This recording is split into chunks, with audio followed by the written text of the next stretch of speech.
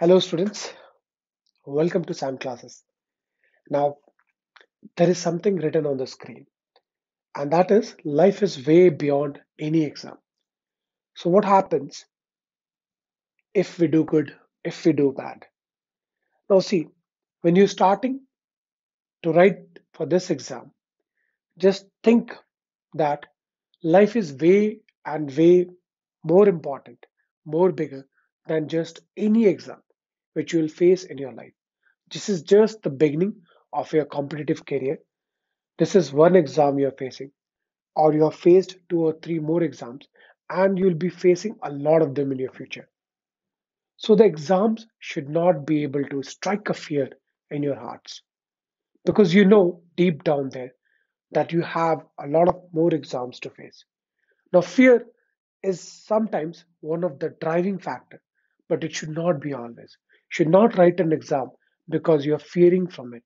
Should write exam because you want to do it, you love to do it. Because in order to do something which you like, which you love, you have to write this exam. So if somebody really wants to do engineering, somebody really wants to follow its passion of engineering, then he or she who is writing won't fear the exam, because for them that is the exam is the medium for going towards their passion. So today, before going in much depth and all about, tomorrow you have an exam. Okay. So first, two stories I want to share with you all. Understand and try to learn something from it. Try to take something from these two stories. These two stories are dedicated to two of my friends. Let's not disclose the names, but yeah, you'll be finding it relatable in your life. So, what happened? One student was preparing a lot. He prepared, he did everything. He solved 3 to 4 mock tests even before exam. And 2 days before exam, he made a plan that whatever happens, I'll revise everything of the whole book again at once. And while he was revising, he got a bit delayed. And one day before the exam, he had a pile up of lot of chapters to complete. Now he was not able to see what to do. His body was slowly getting slower because he's been continuously studying for the past 15 to 20 days without much of rest. Every day's work was like 12 to 4, 12 to 4, 12 p.m., 12 a.m. to sleep at night, and 4 a.m. to get up early in the morning. And then there was no break in these 15 days. He was so much into scoring so good, like he was so much into to get a damn good score, he forgot to relax his body. That why he was studying. He forgot to love the subject. Now he took a challenge that I need to finish everything. And it was good, he has done before. But this time his body was a bit tired. So what happened at 12 p.m. in the afternoon? He suddenly thought, I have to finish around more than half of maths and half of physics. So what I'll do, he made just like we used to do, we make a timetable in our brain. Okay, 12 p.m. in the afternoon to 12 night morning, I'll study this topic. And from then again, today I won't sleep because it's just for one day. 12 a.m. in the morning to 6 to 8 a.m., 6 a.m. if my center is far away, I'll study the maths part. So he made a plan like this. So he studied, he started studying. Again, he focused, he pushed his body and brain that whatever happens, okay, even I'm feeling weak, even I'm feeling tired, okay, I have to go through that. He started studying.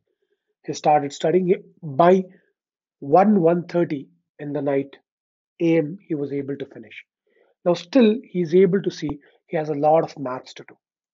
He hasn't started the second half of the maths and he needs to revise all of them. Now, though he has already revised, but since he has made up his mind that this is his drop year, so he has to revise once again so that he can't take any risk. So, what he does, he again takes the help of the wonderful stuff that we have, that is the coffee, making up, okay, and drinks a large portion of the coffee and he sits. He consoles his mind and heart that this is the last battle you need to fight, okay, and this is all worth it, and you need to work hard, okay, though you have already done so many times, one last time you need to do. So he sat down on his study table. Now, while studying, he was able to feel that pressure, okay, mounting on his body and his tiring brain. Slowly, slowly, he's able to feel that. Though he's doing the problems and everything, but his hands are getting slower and slower by each turn of solving the problems, by each passing of the questions. So he's able to feel, but he hasn't given up because giving up is not his attitude and not his cup of tea. So what he does is he keeps going on till 6. Anyhow, he finishes up, gets ready, goes to the center. But by now, his body is almost done, and the body and the mind wants a rest. He was not able to sleep for even 5 minutes, but now he can see that sometimes in between he's not able to concentrate, and he's getting like the sleep in such a fierce form that it's dominating his body. That body is asking that I need rest, whatever happens. So he sits down in the exam hall. Before sitting, he saw his parents' face. He meets with them. They're there for him. He wishes his greetings, and he thinks in his mind and heart that whatever happens, my parents has done so much for me. So I have to work more hard one last time. I have to give my best, and then I have to come out of the exam center. He sits in the exam center. He sees the question paper. Almost all questions around he knows it. But what happens? While earlier when he was solving the paper, his hands used to be very stiff, his hands used to be very proper. But today, while writing and solving the question paper, he's able to see a delay, a drag while solving the questions. He's slowly, slowly able to notice it. Slowly, he's able to see, he's not able to recall a lot of stuff also because his body and mind went through. They wanted a restart. They wanted a some time off, some time gap, some rest, so that they can again reactivate each and every cells of the body and they can work faster. But he hasn't given them that time. So what happened due to that? He became a bit slow. Where he has to solve 180 questions out of 180 minutes, his solving time dragged and he was able to solve 120 or 130. Now, while he was on the last 10-15 minutes, he started to panic because the target which he had set up in his mind was 150 plus. And what he is seeing is around 120 plus. So there was a huge wide gap from what for he has studied than what he's right now able to see. So he started getting agitated and he started working out more fast. In that, what happened is he skipped one answers in the OMR sheet and he wrongly bubbled a different one. And because of that, 10 of the next questions got in a wrong pattern and all of them went wrong. He came out, the bell rang, he came out of the examination hall, and then he sat and he started thinking, what has happened? How he became like this? How suddenly everything, where he had written 5 mock tests and he became this in the final exam, and this was the result in the final exam. So he started to think about. So, my dear students, understand you have done a lot.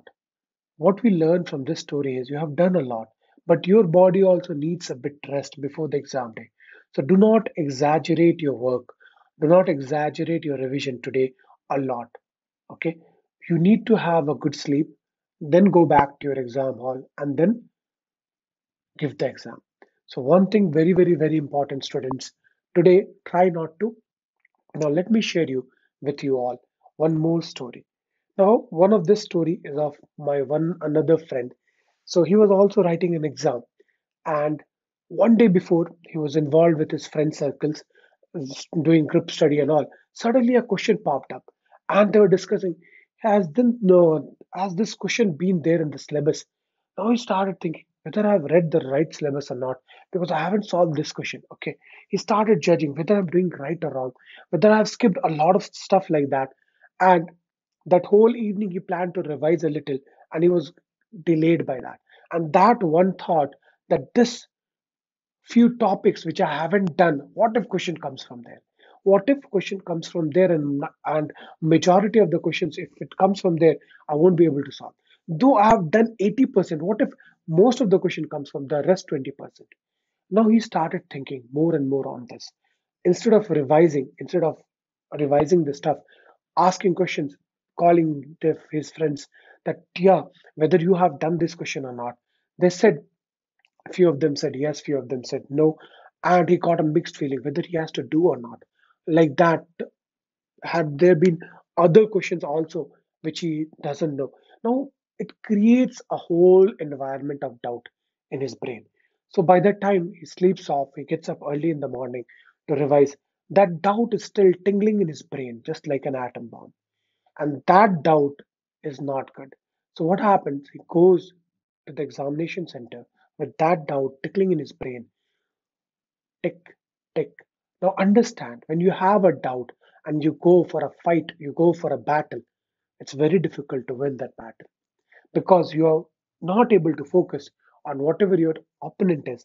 Here in this case, it's not a human being, it's a lifeless paper of questions. So he's, instead of thinking about that, he's more worried. What if the question paper comes and the questions on the question paper they comes from the topic where I haven't studied? Though it is very less, what if it comes from their majority? But that doesn't happen. And when he entered the first question, and his luck was bad, the first question that he saw was from the topic which he hasn't studied. And it was that first question, and he sat with that first question, thinking about, instead of turning the pages, flipping the pages, and checking other questions, he just sat about and started thinking. The first question that I'm seeing in this paper, I don't know. So, what will be my condition? What will be my fate? I'm done with this exam. I have to reappear. Now, the whole scenario to focus on that 3 hours and to get the best out of the paper went ahead from his head, went out of from his head. And the whole thinking is, if I drop another year and work hard on those 20%, I'll be able to score much better and I'll be able to cover 100%.